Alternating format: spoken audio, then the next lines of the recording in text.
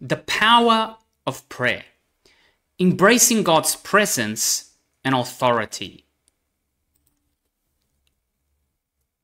In today's study, we'll explore the incredible gift of prayer, which connects us directly with God, affirms our identity as His children, and empowers us with His authority. We will examine the importance of prayer, how to pray effectively, and reasons for unanswered prayers. Together, we'll discover how praying in the Spirit aligns us with God's will, allowing us to experience His kingdom on earth as it is in heaven. Key points will include learning to pray, effective prayer, and overcoming obstacles to prayer, such as unbelief, pride, and unforgiveness. Join us as we deepen our understanding of this powerful gift, the power of prayer, embracing God's presence and authority. Want to know more? Hang around. Welcome to Lions Roar 3:8 Ministries. Amos 3:8 tells us, "The lion has roared, who will not fear or hear? The Lord God has spoken, who can but prophesy?" My name is George Magalhães, and we are an apostolic ministry with a prophetic teaching edge. It is our passion, our mission to reignite, equip, and release Christ-like disciples both locally and globally. We do that through our itinerant ministry, but as well as providing with resources just like this one to help you, to aid you in your God-given calling. Today we have a fantastic topic, bringing us to our main verse. And our main verse comes from the book of 1 Thessalonians chapter 5, 16 to 18. That's 1 Thessalonians chapter 5, 16 to 18. We're reading from the New King James Version. "Rejoice always, pray without ceasing. In everything give thanks, for this is the will of God in Christ Jesus for you." Hallelujah. Amen. Amen. Hello, beauty. What a gorgeous guest I have here today. By the way, she's my wife, Sabrina. So Prophet Sabrina is here with us again today. Wherever you're watching from the world, hi, God bless you all. We have an amazing topic today, which is the power of prayer, embracing God's presence and authority. Before we get onto it, let me give you just a little introduction of what we're going to be covering today. So in today's study, we'll be uncovering prayer as an incredible gift that connects us directly with our Heavenly Father. Through it, we communicate with God, affirm our identity as His children, and exercise the authority He has granted us. We will explore the significance of prayer, how to pray effectively, and why some prayers go unanswered. We'll also look at how praying in the Spirit aligns us with God's will, allowing us to experience His kingdom here on earth as it is in heaven. We will be studying all of this within the following specific key points. And I'll say this once, within the following specific key points. It does sound like a lot, but it's not a lot. We'll be covering this on an introductory level, so listen up. The first specific important key point that we'll be covering is importance of prayer. Importance of prayer. The second one is learning to pray. The third one, praying in and with the Spirit. Entitling Praying in the Spirit, praying with the Spirit. Number 4 is reasons for unanswered prayer, which we have 1, 2, 3, 4, 5 mini or subtopics to cover within that topic itself. Not all, it's mini, like George said. Yes, so 4 reasons for unanswered prayer will include refusing to hear the truth, unbelief, willful stubbornness, unforgiveness, and presumption and pride. Then we have number 5. Effective prayer. Effective prayer will include effective prayer begins with directing our hearts to the Father in Jesus' name. Effective prayer must come from a sincere heart. Effective prayer holds an unhesitant submission to God's sovereign will. Effective prayer must also be offered in faith. And finally, effective prayer must be accompanied with thanksgiving and praise. Amen. Amen. All right. Fire away. Fire away. We start, right? Yep. All right. So right, that's right. Today I'm excited about it because it's something that we do every day, communicating with God, prayer. Today we're excited about it. It's a beautiful topic, isn't it? Of the power of prayer, which most of us know is essential part of our faith journey. Prayer plays a vital role in our relationship with God, helping us to connect deeply and affirm our identity as His children. Through prayer, we not only communicate with God, but also embrace the authority He has given us. It's a wonderful gift we've been provided with, to experience His kingdom here on earth as it is in heaven. It's a wonderful also opportunity to deepen our understanding together today, right? So we're all going to be listening. We're all going to be getting into it. As George has already stated earlier, in today's study, we will be looking in several key points which fall within the following major key points regarding the power of prayer. Now, the reason why we say it again is for you guys to understand the order of it, right? So the first one is importance of prayer, learning of prayer, praying in and with the Spirit, and then? Number 4, reasons for unanswered prayer.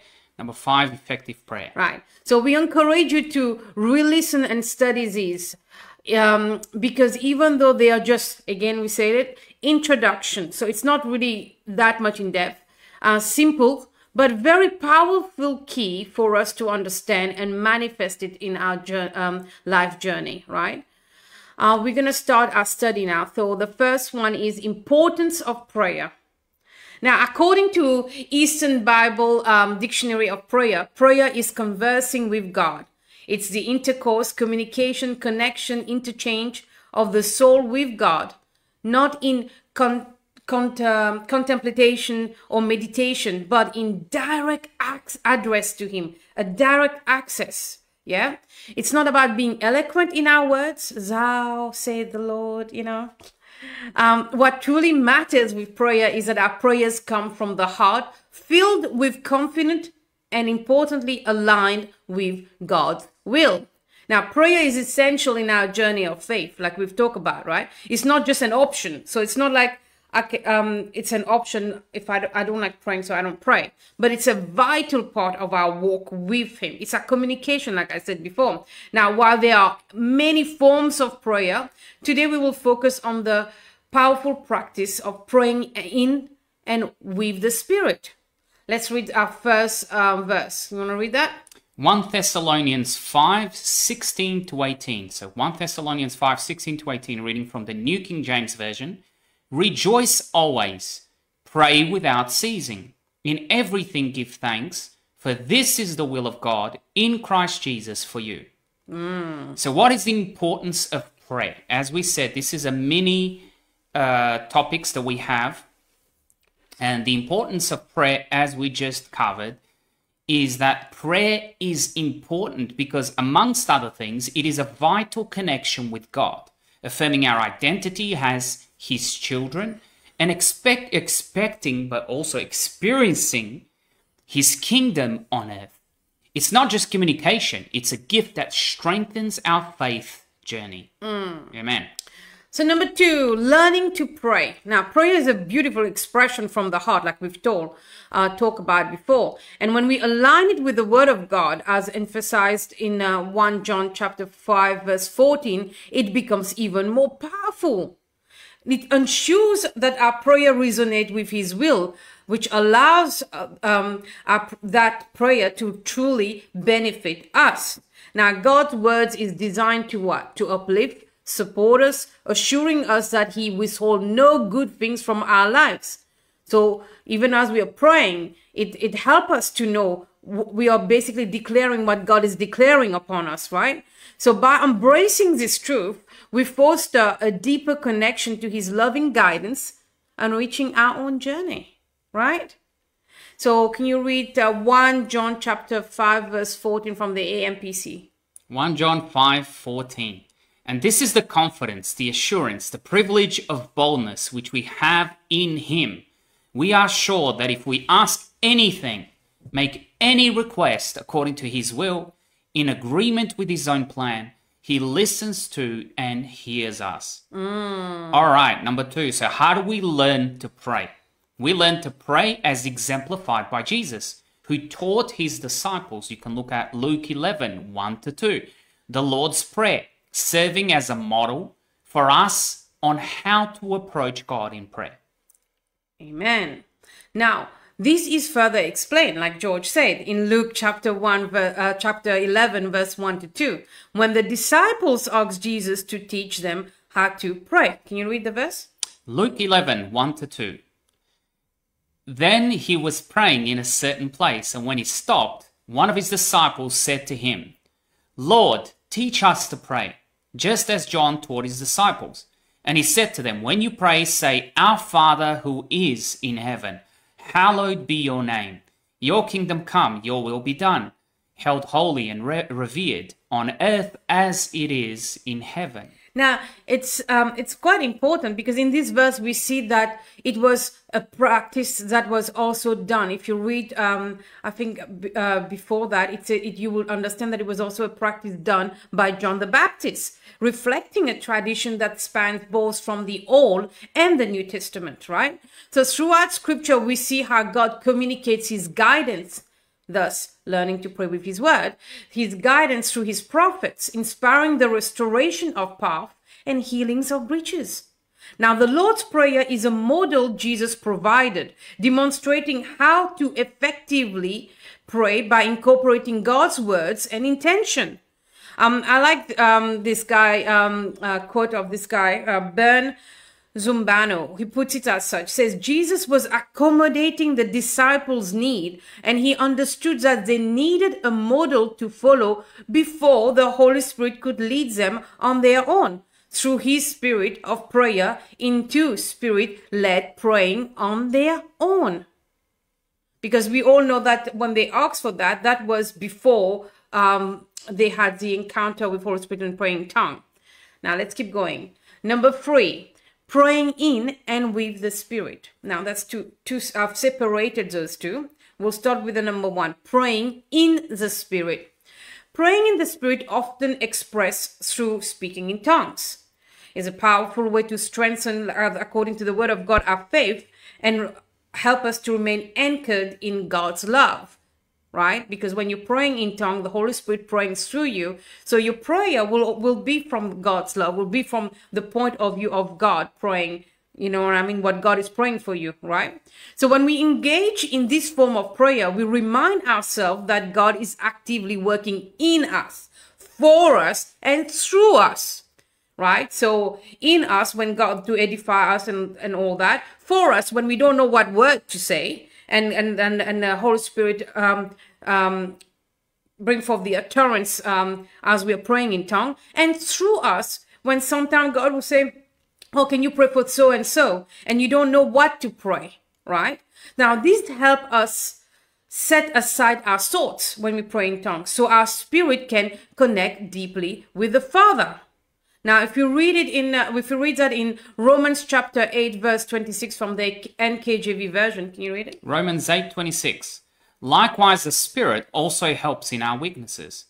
For we do not know what we should pray for as we ought, but the Spirit himself makes intercession for us with groanings which cannot be uttered.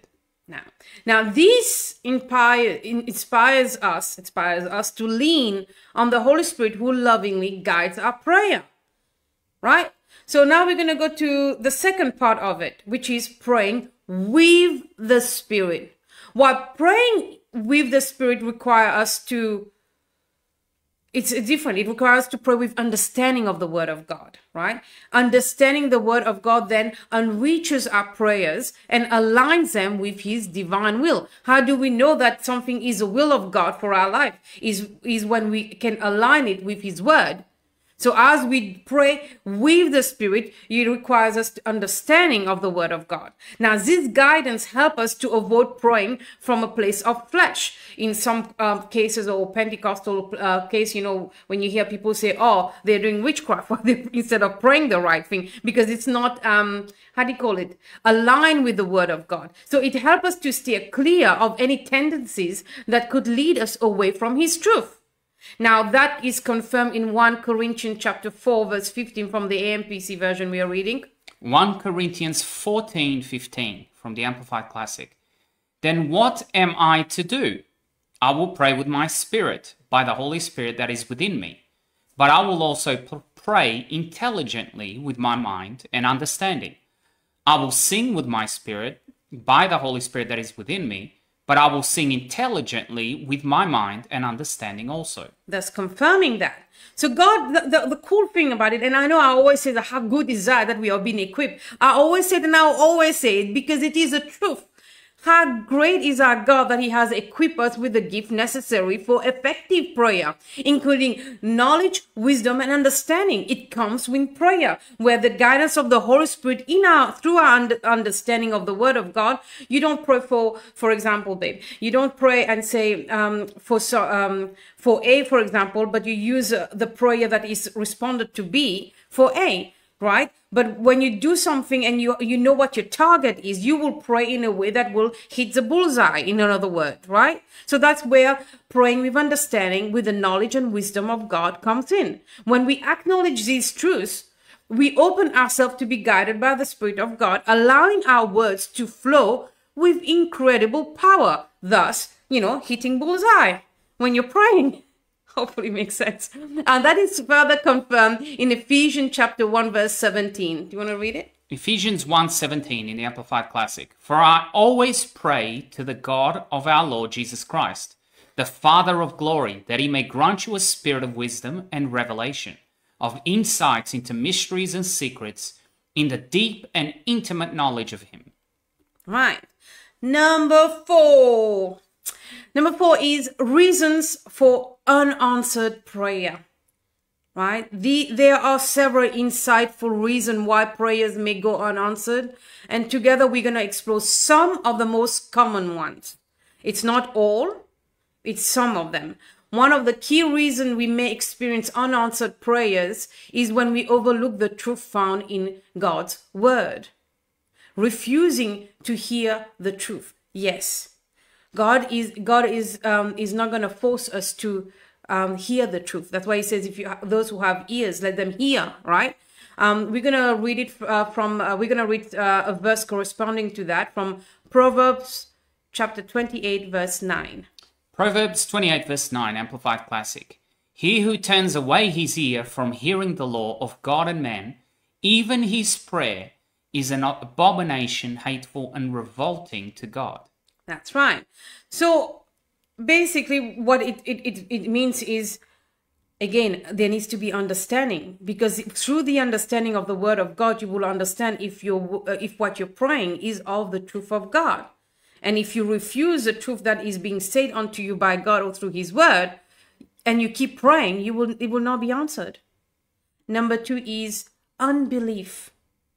Unbelief can create obstacles in our lives, much like a barrier that hinders us from embracing the blessing God has for us. It's like a baby who's hungry and is crying, right? And you're like, you're giving a bottle, right? But they're not grabbing to reach it, to take that bottle. They just keep crying within themselves, having like, no, I don't know if that's food. I don't know if that's food, or I don't believe that's food. So they keep pushing it, because they don't realize, babies, they don't realize what food you're giving to them. What is food until you just say, hey, this is food. Eat it.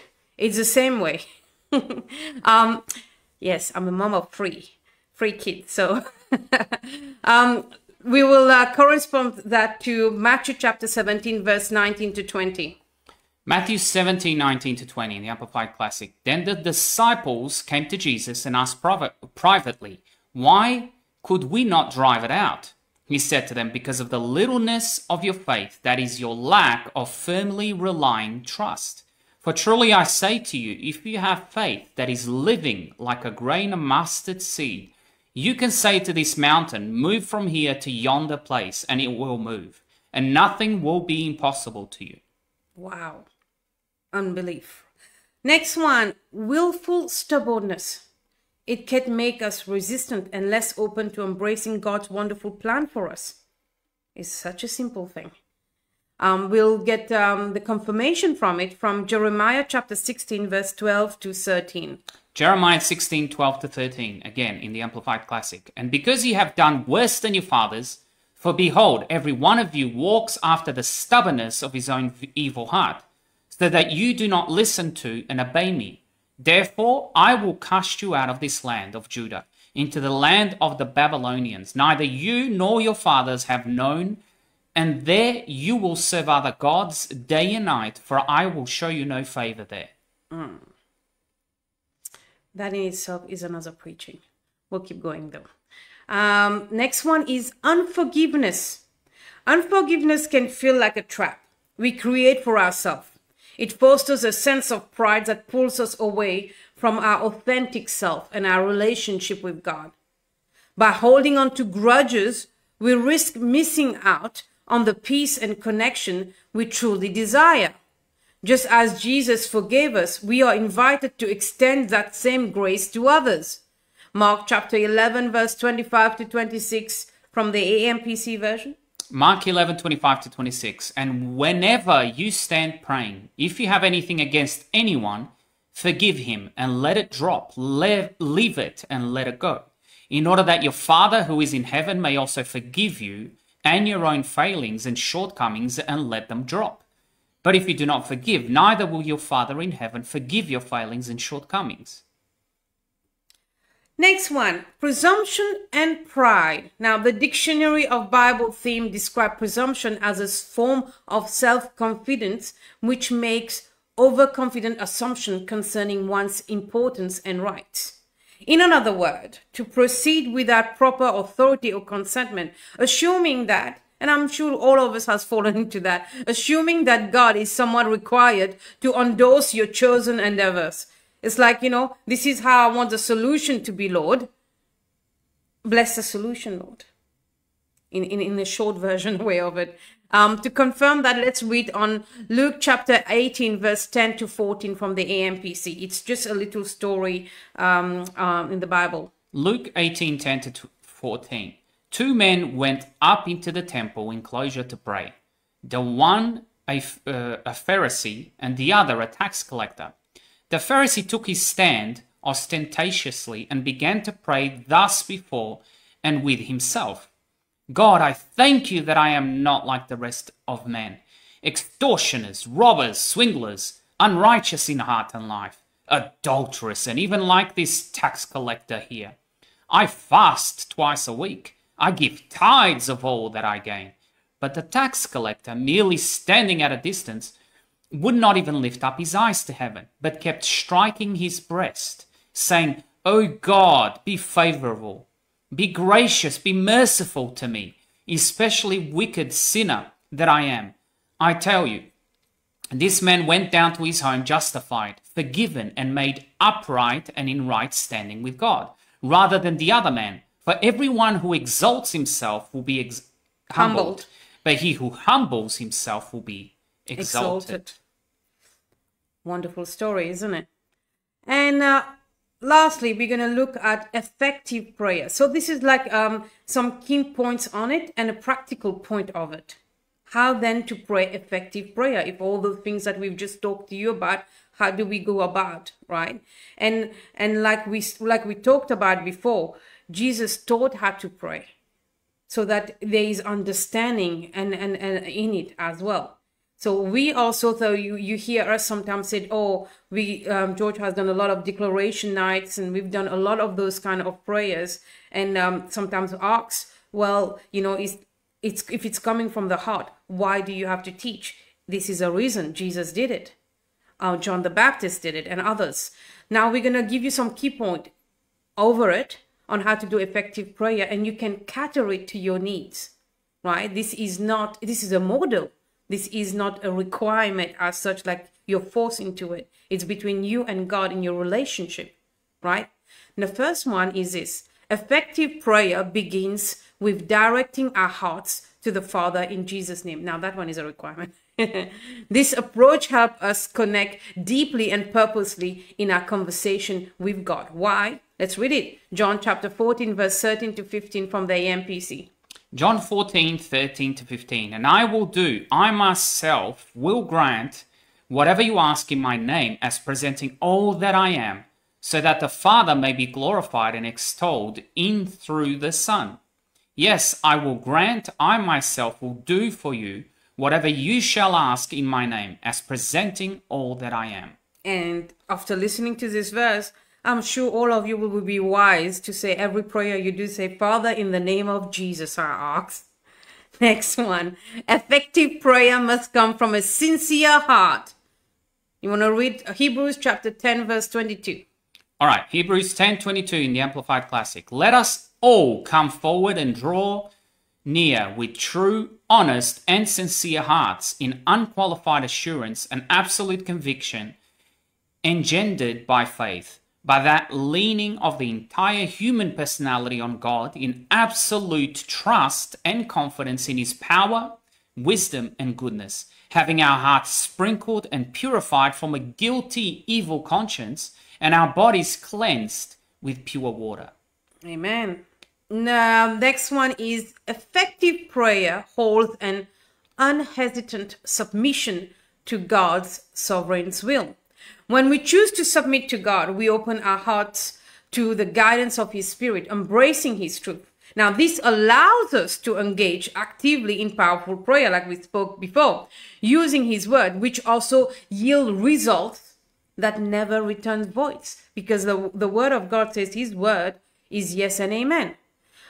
Let's confirm it by reading Proverbs chapter 3, verse 5 to 6. Proverbs 3, 5 to 6 in the Amplified Classic.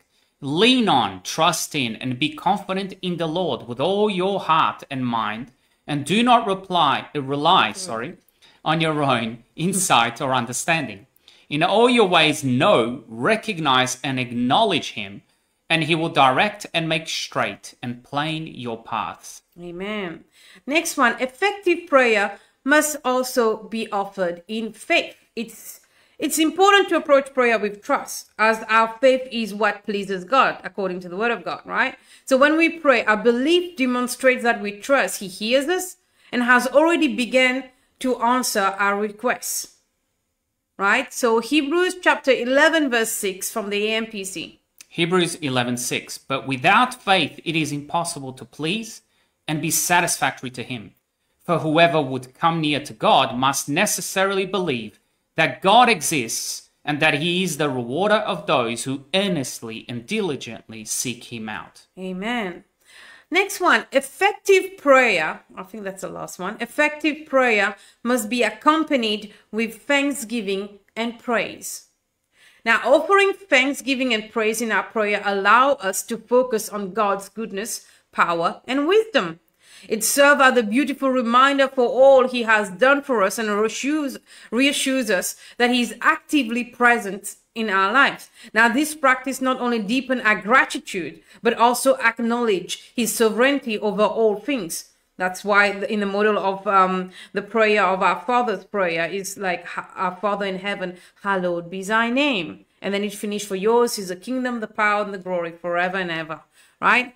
We're going to confirm that from Colossians chapter 3, verse 13 from the AMPC. Colossians 3, verse 17. Oh, sorry.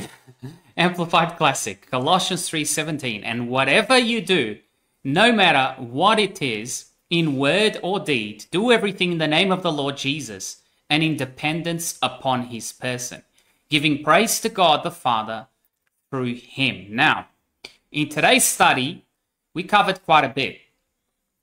So in today's study, the power of prayer, embracing God's presence and authority, we covered many key points, which fall within the major key points. We covered the importance of prayer. Learning to pray. We covered praying in and with the Spirit. Reasons for unanswered prayer. And we covered effective prayer. So if you arrived late for the study, we encourage you to re-listen and study as we covered some very simple yet very powerful key points in relation to the power of prayer. In the powerful true words of Charles Spurgeon, if a church is to be what it ought to be for the purposes of God, we must train it in the holy art of prayer. And I would like to add that with a conclusive quote from Thomas Robinson. Prayer is like the dove that Noah sent forth, which blessed him not only when it returned with an olive leaf in its mouth, but when it never returned at all. Think about that. Amen? Amen. All right. If you are new here, if this is the first time you're listening and you've never heard about the Christian God in this manner, this is not a coincidence. This is a divine appointment. I want to let you know that in God's word, it says in 1 John 5:4-5, for whatever is born of God overcomes the world. And this is the victory that has overcome the world. Our faith. So where you putting your faith matters. Are you putting your faith in money? Are you putting your faith in your work? Are you putting your faith in the immigration process? Are you putting your faith in the government? Are you putting your faith in your parents? Where you put your faith matters. And it goes on to say, the word of God, who is he who overcomes the world? But he who believes that Jesus is the Son of God. Oh, George, there is Buddha. Jesus. Is it? Oh, God, George, there is this. Jesus. There is only one way, one truth, and one life, and Amen. that is Jesus. I'm not being radical here. The truth is the truth. There is no your truth, my truth. That's all absolute nonsense. There is only one way, one truth, and one life, and that is through Jesus Christ. His word goes on to say, John 3:16-17, for God so loved the world that he gave his only begotten Son, that whoever believes in him should not perish but have everlasting life. For God did not send his Son into the world to condemn the world, but that the world through him might be saved. So what do I have to do, George? Well, 1 John 1:9 goes on to say very clearly, if we confess our sins, he is faithful and just to forgive us our sins and to cleanse us from all unrighteousness. Oh, here it is, George, the word sin. You know, I'm as good as the guy next door. I'm as good as that person. I'm actually better than my parents ever were. We don't get measured by other people. No, that's not our standard. Jesus is our standard. Amen. And by Jesus' standard, we have all fallen short of the glory of God. We all deserve hell. But because of what Jesus done on that cross, he paid a big price for it, but it's a free gift to us. It's called grace. So what do you need to do? You confess with your mouth. Look, on the screen it says very clearly, Romans 10:9-10, that if you confess with your mouth the Lord Jesus and believe in your heart that God has raised him from the dead, you will be saved. For with the heart man believeth unto righteousness, and with the mouth confession is made unto salvation. And then he goes on to say, it doesn't finish there, in Titus 3:5, Ephesians 2:8, Acts 1:8, amongst others. Then he saves us, so you confess with your mouth out loud. You ask Jesus to become your Lord and Savior. You repent of your sins, and you choose to believe that God raised Jesus from the dead in your place, and now you are saved, you are washed clean, you are cleansed as white as snow, as the Word of God tells us. But it doesn't end there. As I said, all these other verses down at the bottom says, then he saves us by grace through faith, the gift of God, washing away our sins and giving us the new joy of the indwelling Holy Spirit. And you will receive power when the Holy Spirit comes upon you, and you will be my witnesses, telling people about me everywhere. What is that? What that is called the baptism of the Holy Spirit. Of the Holy Spirit and fire. We call that in our circles the baptism of Holy Spirit and fire. Is when you invite Holy Spirit, God himself, the very Spirit of God, to come and live inside of you. You become the church, you become the synagogue, you become the temple of God, and he will dwell in you forever. He will guide you, protect you, correct you, comfort you. He will lead you through your life. And he comes bearing gifts. He comes bearing spiritual gifts that he wants to equip you, to empower you with, so that you learn throughout this life journey here on earth to be to not only be his ambassador, as his word says, but to fulfill the calling that he has upon your life. Every single one of us have a specific calling. Are you ready? We're going to pray for the baptism of the Holy Spirit. If you haven't invited Jesus, do that right now. And we're going to invite Holy Spirit to come and baptize us. Amen? Amen. Let's do this. Do you want to do that? You do it. All right, Lord, I thank you right now. Holy Spirit, we are hungry and thirsty. As your word says, those that are hungry and thirsty shall be filled. Yes. So, Lord, we invite you, Holy Spirit, to come fill us afresh. A fresh baptism of your spirit and fire. Light up a fire in us that cannot be quenched. As your word says, that our God is a consuming fire. Come. Yes, Lord. Set us alight that the world will come and watch us burn for you. Yes, Lord. Lord, we speak revival. We declare revival in and through us. Yes, Lord. In the mighty name of Jesus, as it is in heaven, let it be here on earth. In and through us. Yes, for Lord. your glory, Jesus. Yes, oh Lord. Hallelujah. Hallelujah and amen. Man. All right. Some of you may be experiencing some unusual symptoms. Don't worry. It's part of the baptism of the Holy Spirit. Some of you may be talking this gibberish language. What am I saying? That's a holy language of God. It talks in the Bible about this, that it's a sign of the baptism of the Holy Spirit. It's a good thing. So communicate in this language as often as you can. We spoke about it today. We spoke about praying in the Spirit, what it does to you. Also, some of you may be feeling a heat. Some of you felt like a whole massive weight just lifted off you, like you've been unburdened by what was. Oh, come on. I'll pray for you afterwards. Anyways, all this has gone. That nonsense, it's gone, baby. Hallelujah. Hallelujah. So that's normal. Some of you feel like there's electricity. That must be a new thing. Electricity running through your body, or just a nice warmth, or just a nice peace. It's the very presence of God. Embrace it, enjoy it, and also get connected with the church. It's very important that you get connected in person with a church, a Bible teaching, Holy Spirit filled church, wherever you are. If you can't, for whatever reason, if you're living in a country where there's very fearful, tyrannical overlords trying to stop you from doing that, there's always the internet. You can get connected with churches online. You can get connected with home fellowships online. There's always a way to do that. But it's very, very important that you do connect with a church. Remember, the church is not perfect. We are the body of Christ. Mm-hmm. Jesus Christ is your perfect. Standard. Is your standard. Amen?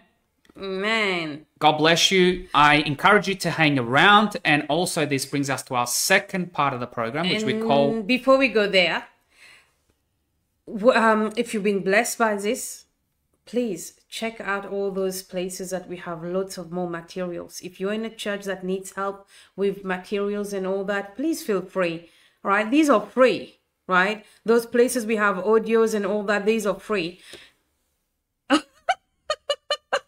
That's what she's talking about, right? Yeah, these are free, right? She's not talking about the, what do you call it? The water fountain things. She's not talking about the... No, I'm not talking about that. I'm talking about those links up there, right? These are free, these. This is not free. Neither is she free. She's mine. She belongs to me forever. Okay. That's out of the question. Okay, all jokes aside, these are their resources for the churches, for anybody who wants, and you can also share it.